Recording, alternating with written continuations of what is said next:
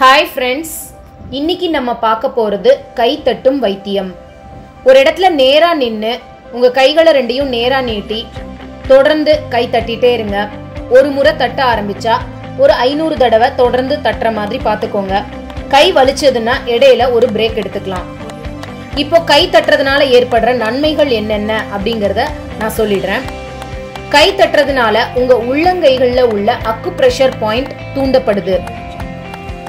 அதனால கண் பார்வை நன்கு தெளிவு பெறுது. கண் பார்வையில குறைபாடு உள்ளவங்க தொடர்ந்து கை தட்டும் போது அந்த கண் பார்வை குறைபாடை கூட சரி செய்ய முடியும். கை கால் மூட்டு வலி இருக்கிறவங்க இதை தொடர்ந்து செய்யும் பொழுது அந்த வலியிலிருந்து அவங்களுக்கு ஒரு ரிலீஃப் கிடைக்குது. ஒரு நாளைக்கு 2400 தடவை கை தட்டுறதுனால கேன்சர் போன்ற கொடிய நோய் கூட வராம தடுக்க முடியும்னு சொல்றாங்க. கை தட்டுறது மலச்சிக்கல் பிரச்சனைய சரி செய்யுது. கை தட்டுறது உங்களை புத்துணர்ச்சியுடனோ ஆரோக்கியத்துடனோ வச்சுக்கிறதுக்கு உதவி புரியுது. கை தட்டும் பழக்கம் இரத்த ஓட்டத்தை சரி செய்கிறது.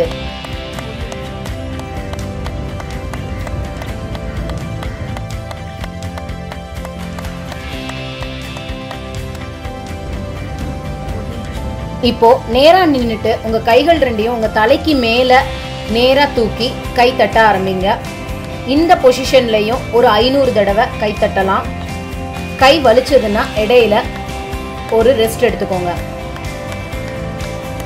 கை தட்டுறது உங்க ரத்தத்துல உள்ள அனைத்து கழிவுகளையும் வெளியேற்றி உங்களோட HDL அதாவது கெட்ட கொழுப்பை கரைக்குது.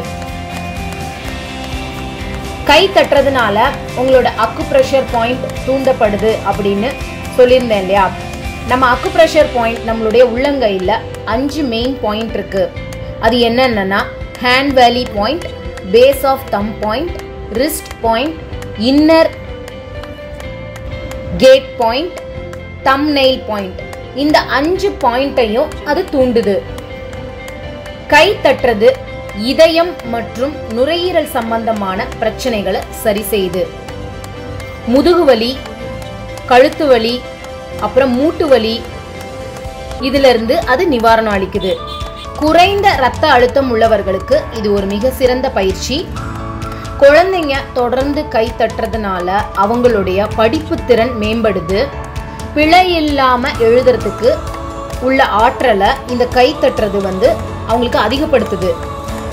கை தட்டுவது மூளையை சீராக செயல்பட வைக்குது. நோய் எதிர்ப்பு சக்தியை அதிகரிக்குது. சமமான தரையில படுத்துட்டு கால்களையும் கைகளையும் நேரா நீட்டி உங்க கைகளை உங்க தலைக்கு மேல நேரா 90 டிகிரிக்கு தூக்கிட்டு கை தட்டுங்க.